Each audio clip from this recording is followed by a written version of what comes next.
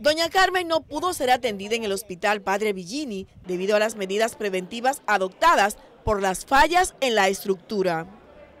Yo vengo a ponerme un medicamento aquí, entonces ya hoy no me lo pudieron poner por eso, por el desalojo. Pero sí tenemos que irnos por otro lado, nos vamos.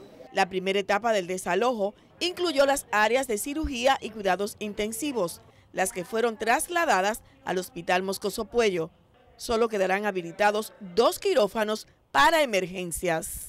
Nosotros empezamos a inventariar los medicamentos que se utilizan aquí en el área de cirugía. Los pacientes de alto costo serán trasladados al nuevo Instituto del Cáncer. Y aunque el hospital opera con aparente normalidad en el primer nivel, el personal de las áreas clausuradas está preocupado. No cae tan bien porque ya estamos aquí todos trabajando desde hace tanto tiempo, ya esta decisión, pero no es culpa de quien tomó la decisión, es culpa de la naturaleza.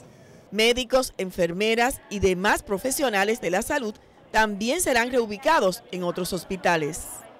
No obstante, la situación en el Padre Billini, que obligó al cierre de las áreas de cirugía, cuidados intensivos y traslado de pacientes de alto costo, el área de nefrología continúa trabajando con normalidad, ya que esta funciona al frente de la estructura principal del centro.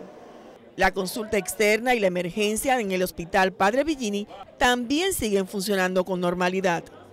Para Noticentro, Martina Espinal.